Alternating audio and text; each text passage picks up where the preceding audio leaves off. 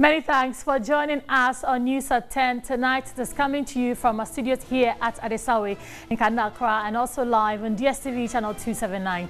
My name is Grace Hamwa Asare. Let's take a look at the stories that have been topical and trending in the day.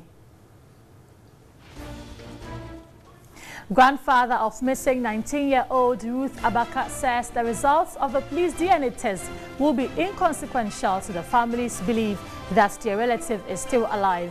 Emmanuel Anza Kobina stated that the family allowed their samples to be taken because they had to comply with what was required of them and not because they believe that the DNA matching test can do anything.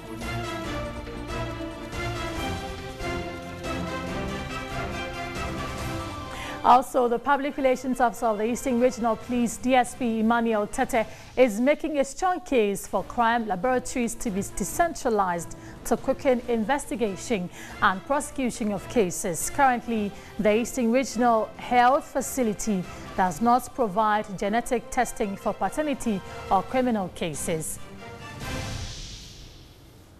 Now, the health of patients seeking health care at the Salaga Government Hospital is at risk as patients and visitors resort to open defecation in the hospital, the only toilet facility constructed in 2002 under the HIPIC project has deteriorated, forcing them to ease in the open, a situation described by health providers as dangerous. Elsewhere in the Ashanti region, the Coalition of National Sovereignty will be staging a demonstration in Kumasi over what it describes as the increasing spate of public sector corruption. The coalition believes the president has not shown enough commitment in punishing some appointees cited in corrupt deals, hence emboldening others to follow suit.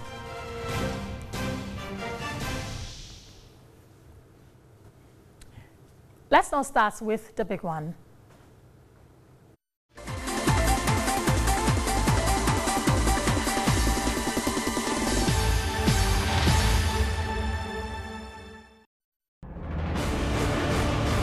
You know where they are.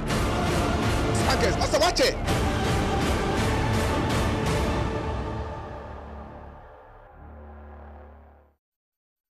So in the big one tonight, exactly a month ago, the police issued a statement that it will in 4 weeks complete the medical test on DNA samples of the retrieved skeletons suspected to be the bones of the kidnapped Takoradi girls. In our story of the week, we look at development so far and why the police is yet to release the results as the timeline giving elapses. In August, the police issued a statement that it will, in 4 weeks, complete the test on DNA samples of the retrieved skeletal remains suspected to be those of the kidnapped Takoradi girls on August 5. The police, in the same statement, also pointed out that it will investigate all angles as they continue with the search of the kidnapped girls. After some objections from families of the girls, they provided DNA samples for the test, but requested for independent investigations to be carried out. We are prepared to do an independent DNA test in South Africa. Already, there are threats from residents of Takoradi to embark on a series of demonstrations if the DNA results happen to match that of the retrieved skeletons. The missing of the 3 Takoradi girls is one of the mysteries that will go down the annals of this country. The period that the police asked for the release of the results of the DNA test has elapsed, and pressure is mounting across the length and breadth of the country. Ghana, until recently, took samples for DNA testing to Europe and South Africa. Many of the cases that have really called for DNA testing in Ghana have been those about paternity. One of the persons who made DNA paternity testing popular in Ghana is ex-footballer Ni Odate Lamte. I thought I was the father, but upon rumors that they are not my kids, they said I have to do DNA. My lawyer showed me where they do the DNA. I got to know that, yes, The kids are not mine. Chief Biomedical Scientist at the Kolebu Teaching Hospital, Augustine Sego, is one of the brains behind DNA testing in Ghana. He tells us DNA testing goes beyond just paternity testing. I did a feasibility study. I went to 28 courts. So I went far to search for information as to where and when do they request for this crucial test. Upon this study, I came out with the fact that there were a lot, columns of cases that are pending in the court for the DNA. So, we asked him if DNA tests can be done on the skulls found in the septic tank purported to be those of the Takoradi missing girls. Yes, DNA can be done even when the case is more than 7 years, because in a scalp with the tooth on the mandible, okay, there's a nerve connecting the tooth to the scalp, okay, and these are cells. I think they are the last thing that they destroy. The issue also brings to fore the challenge of the absence of a functional DNA facilities in all major health facilities in other parts of the country apart from the capital, Accra.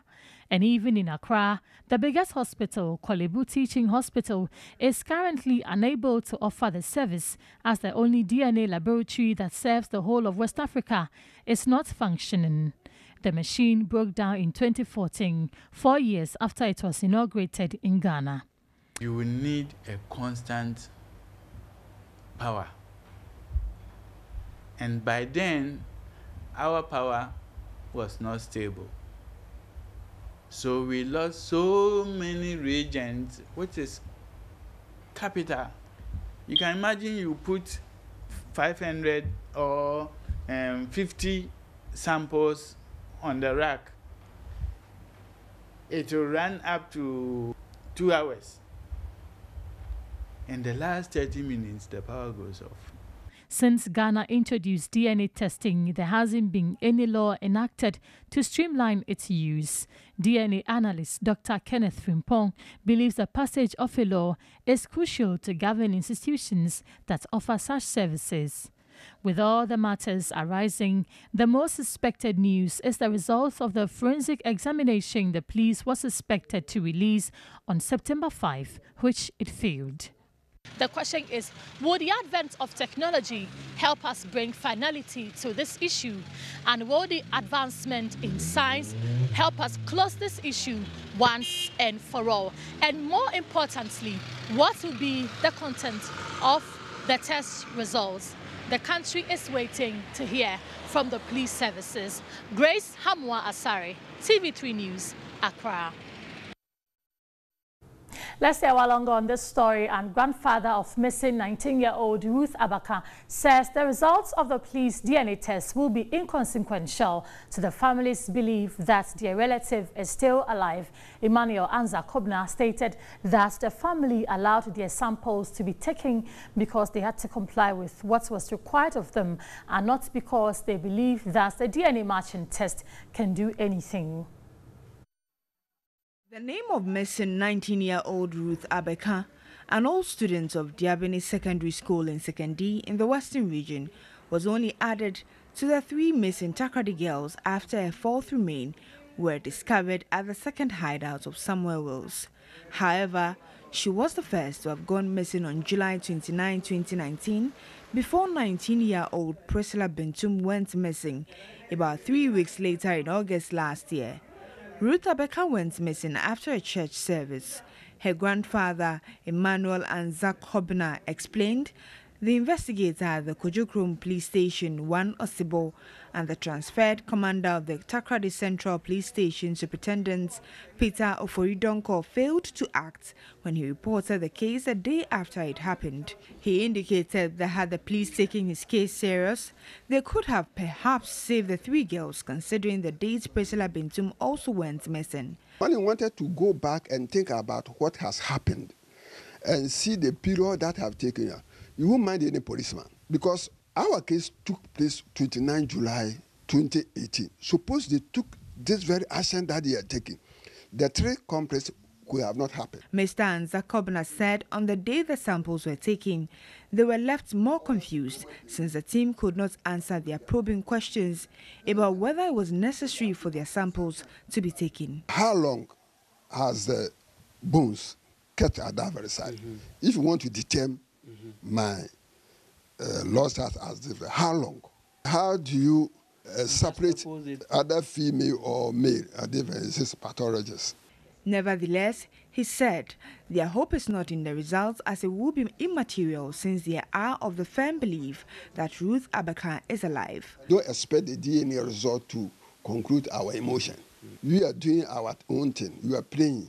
Whether DNA result or no DNA result, we are praying to our God.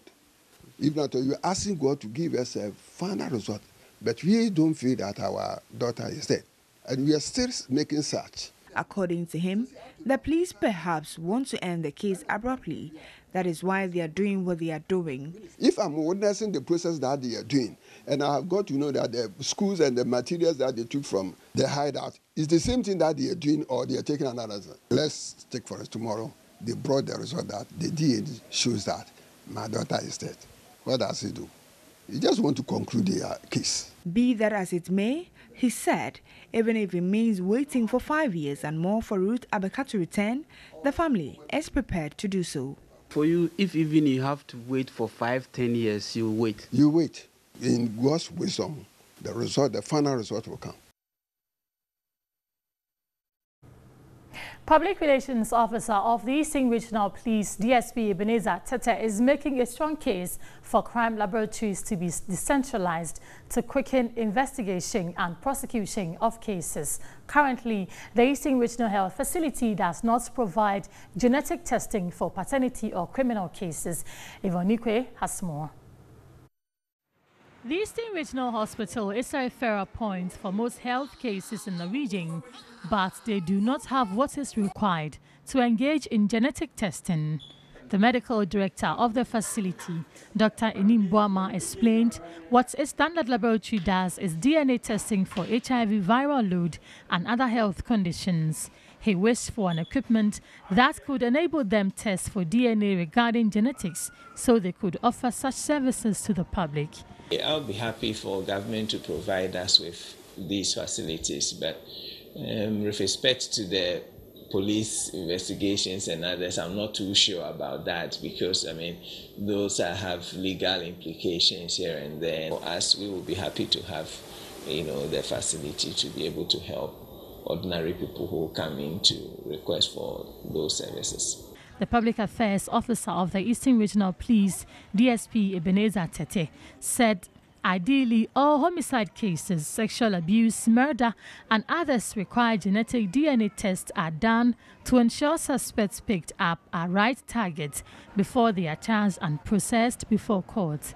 He noted this would help quicken investigation procedures and other determinants of a case and called for decentralization of laboratory for crime purposes. The sophisticated nature of crime is even what demands that we make some of those facilities available and accessible to officers so that you will not delay the process of investigation and prosecution of some of those cases. Cases of crime which need laboratory testing are done in Accra. If there is a facility in every region, that's, for instance, if you have to conduct DNA tests, you don't have to go to Accra. That would be the ideal situation. As the country awaits the DNA results of bones suspected to be that of the 3 missing Takoradi girls, which was done in Accra, pressure is mounting on government to invest in DNA testing facilities in other regions as well. You know where they are.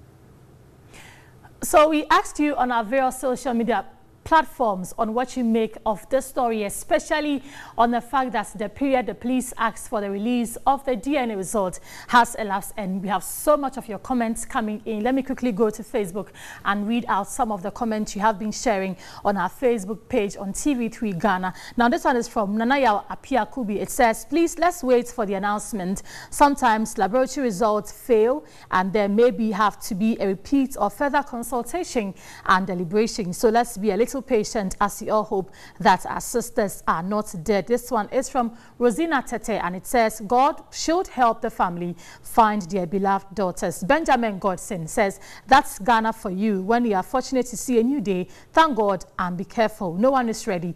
Take responsibility of your life. Atigot Ernest says, it appears we have no choice than to keep waiting. The issue is really touching the masses, but it's going to serve as a case study for other future occurrences. May God be with the family in this trying time. Abdul Rahman Ahmed Gunu says they are trying to, in a way, justify the family stance that they won't take the exercise in good faith if the test does not conform to what they are really, that their children. Ghana and competency are like a parallel line. Al-Hassan Sumani said very poorly from the inception of the issue itself. Amidu exhibit in NEWSA, nothing better will come from the police since they decided not to be truthful from day one. We certainly can't expect anything sincere. Baba Mutada says, we are watching them with our eyes open widely. I also think we should give them time because any uncertainty or any unexpected situation can happen. Ecole Junior says, the results have confirmed that the girls are dead. Hence, they can't, okay, Ecole, we can't really read your message because we haven't seen the results yet. Let me take a lot more. This one says that I don't think they need demonstration again in order to release the results from Al-Hassan Sumani. Edward Basoro Ahamana and Gordon says the anger that is in me about this case, if I should talk with this my mind, people will not like it at all. So let me just pass by. This one says the family must not sleep over this because the suspect already said the girls are alive. Wisdom blessing Pakilo. The CID boss Mamitiwa must be held responsible, coming from Say Galaxy Amankwetia. So lots of your comments coming in. We'll take a lot more when we come back after this break. You're still live on News at 10 on TV3. See you soon.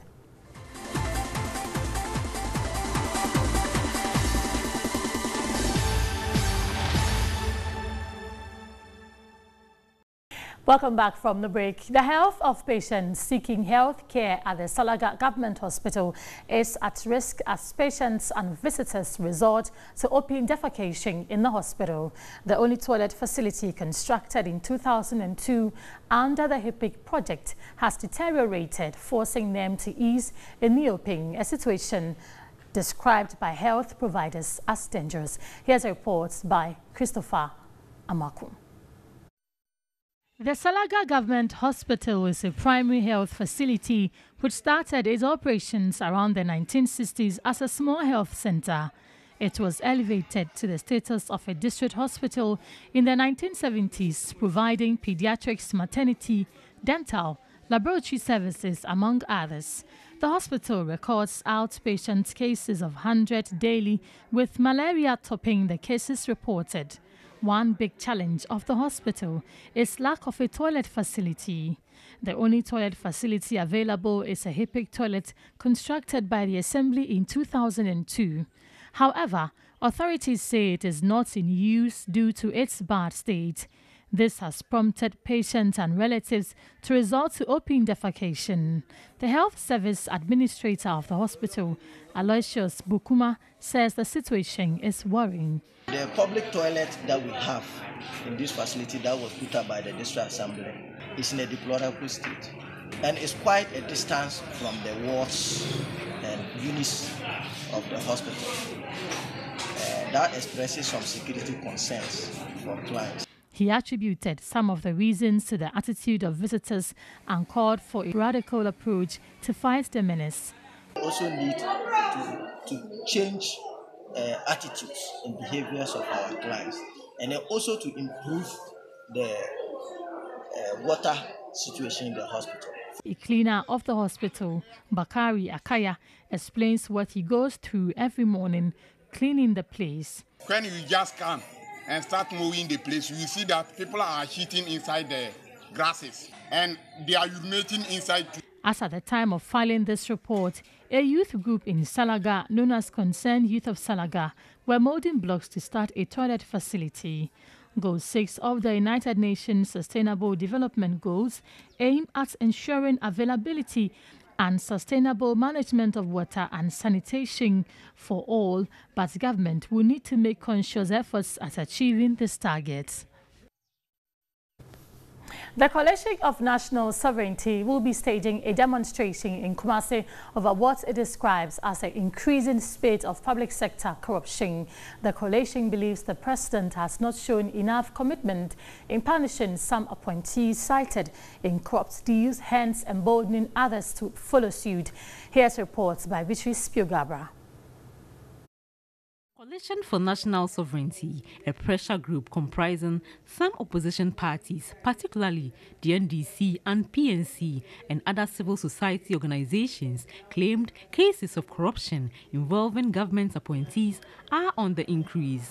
Leading member of the coalition and national organizer of the PNC, Desmond Nto, at a press conference on the streets of Kejetia, catalogued a number of alleged corrupt cases that has bedeviled the government.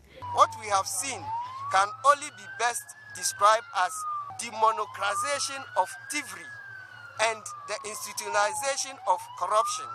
Instead of delivering on promises of a better life for the people of this country, this government is busily delivering on one day, one fraud. That is 1D, 1F. 1 day, one scandal. 1D, 1S. Desmond Nto said the posture of the president has emboldened more appointees to be engaged in corrupt practices to enrich themselves. It would on September 19 stage what it terms a public manifestation demonstration in Kumasi to protest the increasing corruption, insecurity and economic hardship Ghanaians are facing. We will embark on a demonstration in Kumasi on the 19th of September in the Ashanti region. We shall announce the escalation of these demonstrations to other regions until the Akufo-Addo government wakes up to the reality and becomes sensitive to the numerous flights of the suffering people of Ghana. Deputy General Secretary of the National Democratic Congress, Peter Buama Otukuno, stressed the coalition will stage series of demonstrations across the country. This coalition was formed 2 years ago when President Akufo-Addo decided that he would sell the sovereignty of this country to the Americans. And we have embarked on several public manifestations, and we are going to continue with the public manifestation. Today, in this marketplace, in this open place, we are doing another public manifestation. This is a press conference to address some pertinent issues affecting us in this country. So 13th September is like 6 days away. We'll be keeping an eye on this one. But away from politics, Chediampong Group is one of the indigenous groups that continue to educate people through form, traditional music and dance. Adjoa Adobia had a close-up with the leader of the group, Otrema Kwame Napra, and has come through with this report. Culture is defined as the ideas, customs and social behavior of a particular people or society. Culture entails the food, music and dance which can be associated with a particular group of people. One medium by which the culture of a group of people is transmitted from one generation to the next is through music and dance ensemble. As conveyed in traditional drumming and dancing of Ghana, drum rhythms communicate important messages in all occasions about unity, bravery in war, honoring ancestors and chiefs, and initiating into adulthood, among others.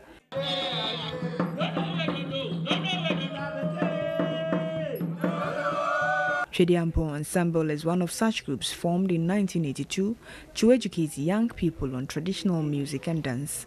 The ensemble has traveled the length and breadth of Ghana and abroad to display the rich Ghanaian culture and dance at a number of events. The